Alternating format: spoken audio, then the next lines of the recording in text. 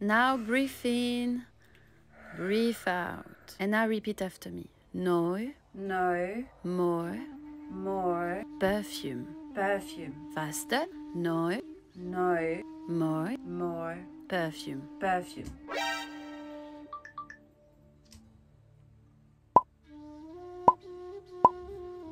Oh, is that a new Dior? Chill.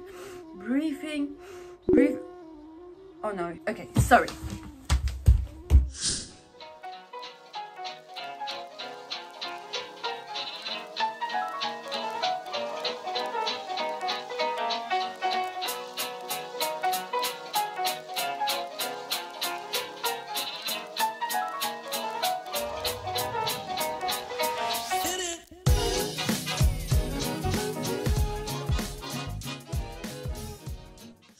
Bonjour, bonjour fragrance lovers, this is Clémence. Why did I do that? I talk about fragrance and welcome back.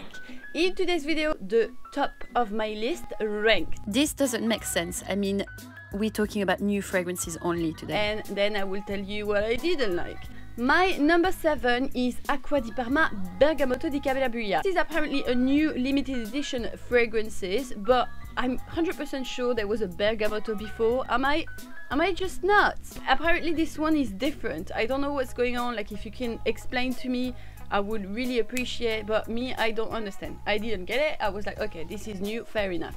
I love it. I love a bergamot smell, especially when it's from Acqua di Parma. You know, Acqua di Parma got their range of fragrance, which is Bergamotto, Fico, that is my favorite. Got Arencia something? Arencia, can't remember. Mandarino, Mandorlo, that's it, Mandorlo, that I really enjoy, a bit more softer and sweeter. Bergamotto, I love it because it's got the power of a lemon, so very sharp and citrusy, but slightly more greener, so it gives something more natural to me and more easy to wear. There's always that hint of spices going on, but I do really smell Italy, the coast, whenever I smell that, and I love it. So really enjoy that, and the packaging is to die for. 6. Paris Edinburgh by Chanel. You know it, I've worked for Chanel during a long time, and for that reason I love their fragrances. The new Paris Edinburgh is from the collection Les Eaux de Chanel. So we used to have Paris Venise, Paris Deauville, Paris Biarritz. This was for me what was missing for the collection. We had a softer vibe with softer velvety vibe with Paris Venise, something really sharp and citrusy with energizing with Paris Biarritz, and something a little bit more aromatic and like a basil and orange cocktail with Deauville. And this one is absolutely stunning to me because it's a bit more masculine in a way, because you've got that cypress kind of note, foresty note, without being smoky. It's not like a vetiver dry fragrance. It's not dry, but it smells a bit that foresty vibe, pine vibe, I would say. It gives something like a more barbershop type of fragrance, and I think this kind of smell for summer are really lovely, classy as well. Of course, it's called a no. So just to warn you, a no is like a fresh cologne, so it's not meant to stay super long on you. So if you come in there and you're like, oh, it doesn't stay that much, I'm like, yes, it's normal, it's made for it. These are also 125 milliliters of fragrance, so it's meant to be sprayed a lot and to refresh you. Something that basically you take with you in your bag and you spray and you spray. That's a different approach of perfumery. Number 5 is Jo Malone Scarlet Poppy. I was having a lot of expectation for me.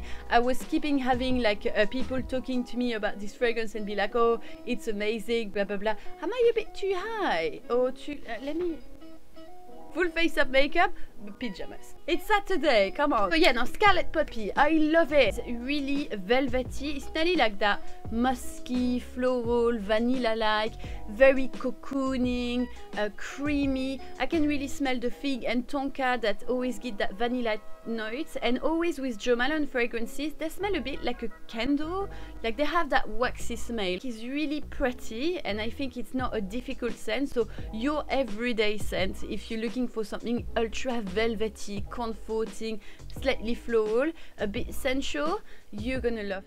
Number 4, Amouage Material. So this is something that you've seen quite a lot in my channel because I interviewed Cécile Zaroukian de Parfuma. If you want to go have a look, you can go now. And I do wear that a lot. I know that when it's really hot like that, I'm probably not gonna wear that in the day because it's quite like an oriental, very warm, a lot of vanilla, absolute and blah blah blah, with some spices. It's very luxurious, so I won't wear that in the daytime, but for the evening I did really enjoy it. It does have a really nice balance with something a bit more citrusy at the start, which make it like a nice contrast in the fragrance, so it's not too heavy, nicely balanced, very sexy, sensual, but still kind of classy to me. I think I'm gonna love that during fall. We arrive to the top 3. Number 3, Dior Taupe color, a proper oriental. I love the plummy touch of it. It's quite it's not intoxicating, but it gives like a quite like heavy trail, and I think this fragrance is amazing for someone that is starting in the oriental journey, the warmer side fragrance, that wants something like sexy, sensual, but they will still be able to wear daily. I think it's not too challenging to start your journey in the oriental, so in that way I really appreciate, because sometimes I want scent that I know I'm gonna wear a lot. It's very gourmand and sensual, so it's kind of what we expect of a man to smell like nowadays, like for a woman. Like before, the sexiest fragrance was the barbershop, and now I feel the sexiest one are the more warmer trend. It's nearly like a cocktail vibe to me, nearly boozy, but that's probably the plum. The plum always give that to me. Just finally really happy with the Dior release. When I smelled that, I was like, well, yes, challenging, strong. It's a lot of things to discover in my skin. It was moving a lot. Really love that. So well done. Number 2 is a Chanel. You're gonna be like, no, Clémence, no. I'm like, yeah, I'm sorry. And it's Le Lion. So a lot of you guys asked me for a review of Le Lion, and I think for me, like, it's a very challenging fragrance. It's not something that you will give as a gift. No. You start your fragrance collection, you're not gonna get Le Lion. No. You need to have the train noise. I had some reactions from some friend that's been trying it and that not the most into fragrance, and I didn't like it because it's too much for some people. Most of the people that I know are in fragrance loved it. It's something different, and we love to see that. Lots of Cistus labdanum. If you don't know what it is, it's basically a plant that smells like leather. So we use that in perfumery to give that very sharp leathery tones, nearly animalic. So it's a very strong ingredient, and usually it's a bit more balanced.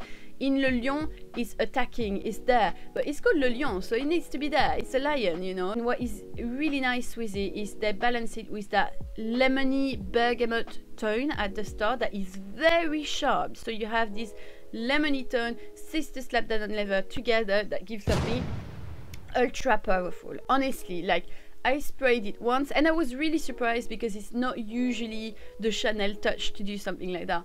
Like, I sprayed it and I could smell that very smoky tone around me, and like I was like, okay, yeah, I'm not gonna spray it like 10 times, like no. And usually that's what I do, but with this one, definitely no. It's super sexy to me. It's for someone that's got a lot of charisma, a lot of personality, that want to express a bit that darkness, but very classy tone. If you know a bit the collection of Les Exclusives, it's probably going to be in between a Coromandel oriental sexy fragrance and Sycamore, like very classy earthy tone and smoky. So it's a bit in between the two, but very leathery, with Cuir de Russie as well, because there's leather note in there. But it's really impressive. It's something that stands out to me out of the collection. When I smelled it, I was like, whoa. Olivier Polge in the classic collection does something like very elegant, you know, delicate, blah blah, and suddenly it comes out with Missia, Boy, 1957, Le Lion, that are standing out so much. I don't say that because I've worked a long time for them, but I really love it. My number one, l'Orchestre Parfum Ambre Cello. If you follow my channel, you know I love l'Orchestre Parfum. I love their fragrance. I've been talking about Piano Santal all 2020. I love it. It's, if you're looking for a milky sandalwood fragrance, it's like, oh my god, Bunny! That rabbit! Amazing. I think he's hungry. Yeah, we're gonna eat soon. You just wait until the end of the video, darling. So, I love the fragrance. They released a new fragrance that is called Ambre Cello, and really, guys, I need to... Why is it not straight? Ambery fragrance are really on trend, like you've seen like Grand Soir. This is, I think, my favorite now. This amber is just so poetic. It's musical, it's moving, it's strong without being heavy, well balanced with some citrus. It's totally unisex. What you can smell is a lot of kind of waxy smell, slightly myrrh, benzoin, so vanilla, ambery tone, but with that very nearly smoky, very mysterious tone, like a little bit smoky, you know, nearly like religious, but not like you think, like not in a bad way, like something that is, you know, like you can't catch it, you know, something that I can even wear during summer hot days because it's really nicely balanced. Every time I re-smell it, I rediscover it. I smell that very like slightly green tone at the start with the bergamot. The vanilla is not like a sweet vanilla. It's not sweet, like it's a proper vanilla, you know, like it smells like slightly woody tone, darker tone. It leaves the sillage absolutely stunning. It's super sexy. I've been lucky enough to have one of the golden bateaux, but honestly, like, try it because you like try l'Orchestre Parfum, you won't regret it. I've done a full video on them as well. I will put that in the description box, but the dream. I'm never disappointed about their fragrance. Now let's talk about my biggest disappointment. I'm sorry, it's too hot. Hottest day in UK, like I don't know you, but I'm sweating. And I've been to the gym yesterday. Finally I could actually go to the gym and exercise after so many months. So I feel a bit, you know, like even there's still some muscle in there.